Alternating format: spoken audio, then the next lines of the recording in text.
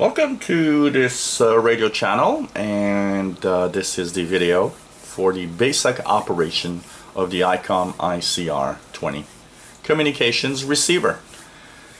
The instruction manuals, although it's doing a good job in actually explaining how things work on the Icom IC R20, is not the best that I've seen. Some parts are clear, some parts are more difficult to understand. So I've decided to do a series of videos to help anyone that has or anyone that is about to buy an Icom IC R20 portable communications receiver. So this is a great portable receiver, and you can actually read my look at my review online that I have on the channel, so you'll have an idea of how good it is, and the good and the bad, because every receiver has good and bad. No receiver is 100% perfect. So basic operations of this receiver, just knowing how to actually use it. So the power button is on the upper right, so all you have to do is press and hold the power button until the display shows up. How do you listen to frequencies? So for example, if I want to listen to my local weather frequency, I just punch in the frequency, so 162 by using the keypad, .550, and once you've entered all the digits, it's automatically entered for listening. So reception is as easy as that. All you have to do is punch in the frequency you want to listen to. For example, I want to listen to my local airport frequency. Well, the departures is on 119.9 and it's an AM mode. So how do I do that? First of all, you enter the frequency 119.900. Here it is punched in. And to change mode, you have right here on the top row, the third button says mode and scan. All you have to do is quick press mode. Don't hold it, just a quick press, and you'll see that the mode changes. Lower sideband, upper sideband, CW, FM, wide FM, and AM. You might have noticed one thing is that the AM mode was already selected.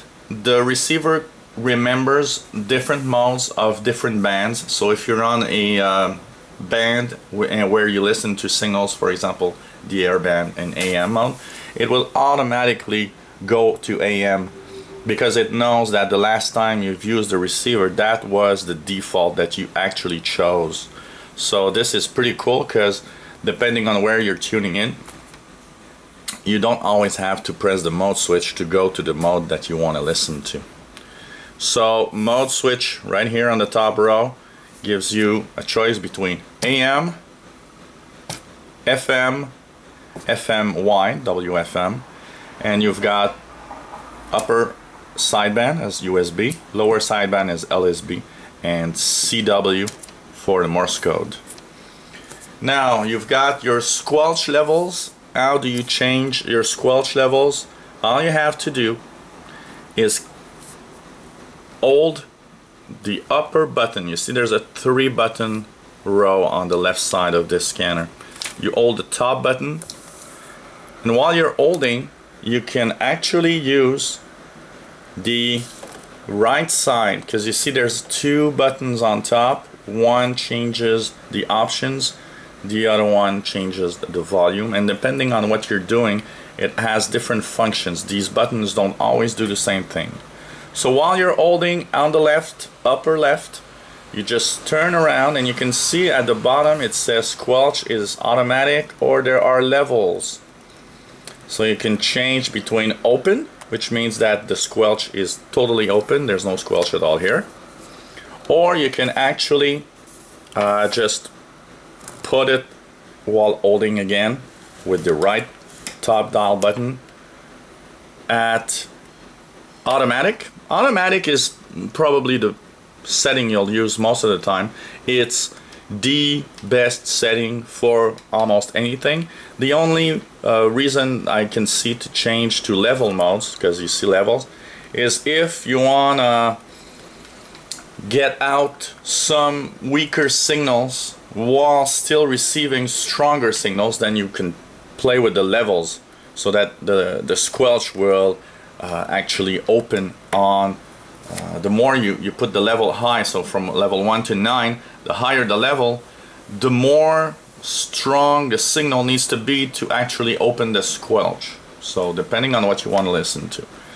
And like I said, automatic is very often the best setting, so I'll set it at auto here. And once it's set, you can just leave alone the scanner button and everything is okay. If you need to just, you know, quickly listen, is there something on, you can actually just press and hold. I'll just put the volume higher here. Press and hold, and you can see that it takes the squelch off. And once you've noticed or you listen to whatever you want to listen that didn't actually make the squelch go off, or if you want to make sure that nothing is being blocked by the squelch, you can just let go of the button. So this is the Montreal Tower for the departures of the airport here in Montreal. So it's very easy to use this scanner. Another quick basic function that you'll probably want to use is the fact that on the upper on the top of the scanner, sorry, you have two buttons. While you are not touching anything, one of the buttons, the left one, is for the volume. So you can see here my volume going down or up. So the left dial button on the top is volume. And the right dial button on the top, while you're not touching anything, is for changing your frequency. It's like a big tuning knob on those radios. The right side is the tuning knob, so you can actually see here I'm actually changing frequency, and it's a digital type of button, so it doesn't have anywhere where it stops. It goes continuously, so you just tune around. So this is like your VFO tuning around the receiver. So this is the basic of basics. You've entered your frequency that you want to listen to. You know how to set your squelch. You know how to change the frequency with the VFO. And you also know how to change the volume setting. And one last function we'll see on this basic setting, on this basic use, is from a frequency. How do I scan up or down from the frequency I've entered? Well, you've noticed that I show you how to change mode with this mode scan button right here. If instead of just doing a quick press, you press and hold, and here it says that it starts scanning, and the beeps tell you that it started scanning, and you can see here it's scanning upwards. You want to change it downwards? Go to your frequency change button and just turn it counterclockwise, and here it goes. Now it's going downwards instead of upwards in the scan mode. So this is the first video on very basic operation. You'll be able, with what I just showed you, to punch in a frequency, to listen to it, and you'll know how to change mode. You'll know how to play with the squelch settings, and you'll also be able to lower or put a higher or lower volume, and of course scan up or down from a centered frequency you might have entered. And if you want to stop the scan once it's scanning, all you have to do is a quick press on the dual watch button here, and it will stop scanning. And so I want to listen to another frequency. Maybe I want to try the local weather once again. Then I'll just enter it, 162.550. Volume too high, the left dial button here for the volume that's too high. So this is the basic operations of the Icom IC R20. You'll have lots of video on the channel showing how to use more extended features.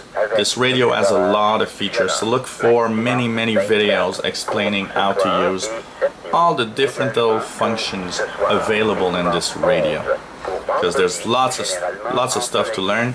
I had a few videos online before about the operation.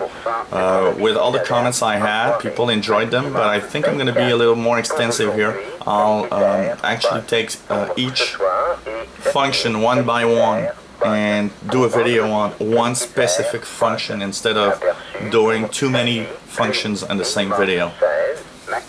So this is basic operations of the Icom IC R20. If you enjoy these videos and you want to see more or want to know when new videos are online, you can click the subscribe button at the top of the screen. You'll be informed of all the videos we put online. And of course, if you have any comments or questions on what you've seen, let us know. If you have a question on what you've seen now that you don't understand or you didn't quite understand, hey, ask. It's the best way to learn. And if you've got this radio or if you want to buy it and you have questions, hey, let me know. I'm going to be really happy to answer those questions for you. So thanks for watching, and 73s.